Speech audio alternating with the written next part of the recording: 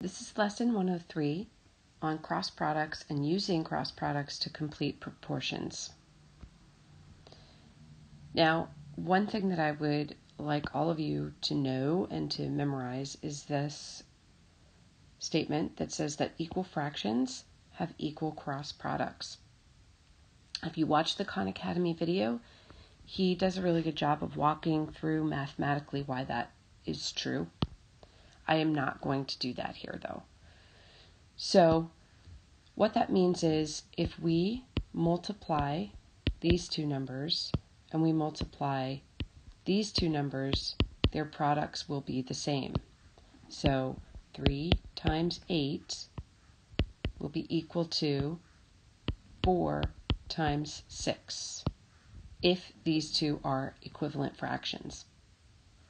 And 3 times 8 is 24, and 4 times 6 is 24. So they indeed are equivalent fractions. And you can do this for any equivalent fraction. If you do something, really simple, like 1/2 and 3/6, you know this is an equivalent fraction, and you can do a check. So 3 times 2 is 6, and 1 times 6 is 6. So if you ever forget a rule like this, you can go back and look at a fraction that you know for a fact is equivalent and remember what this rule is. All right, let's look at example 1. The example says, is 3/5 and 4/7 equivalent fractions? Well, we're going to check by cross multiplying. So we're going to check 3 times 7, and we're going to check 4 times 5 to see if they are equal. 4 times 5 is 20, and 3 times 7 is 21. So these are not equivalent fractions. Okay? Our next example is 8 over 12, the same as 12 over 18. All right, 12 times 12 is 144, and 8 times 18, I haven't memorized my 18s, so I'm just going to do this.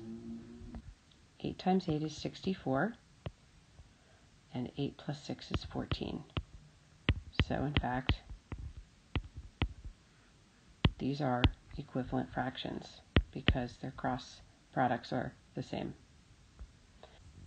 In this example, we're going to be using this principle to find an unknown m.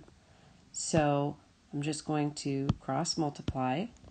Okay, 10 times 9 is equal to 6 times m. I'm going to leave it like this because I can more easily factor before I have to divide. So if I divide this side by 6, I get m. If I divide this by 6, I can factor out a 3 here. So 9 divided by 3 is 3. 6 divided by 3 is 2. 10 divided by 2 is 5. 2 divided by 2 is 1. So I end up with, after all that mess, I end up with 15 equals m. Another way of doing this would be to say 90 equals 6m, and then divide 6 into 90, and I would also get 15. But I just wanted to show you the way of factoring, because I'm going to use that in example 4. So I have 21 times m equals 15 times 70. Now again, I could multiply 15 times 70, but I'm going to use factoring so I don't have to do all that multiplying and dividing. So I see that I can factor 3 out of 15, and I can factor 3 out of 21. And then I have an obvious 7 that I can factor out of this. And obviously a 7 I can factor out of that. So W turns out to be 5 times 10, which is 50. All right, if you have any questions, please let me know. I am sorry for uploading this late, and hopefully we'll be all caught up by the end of this week. God bless.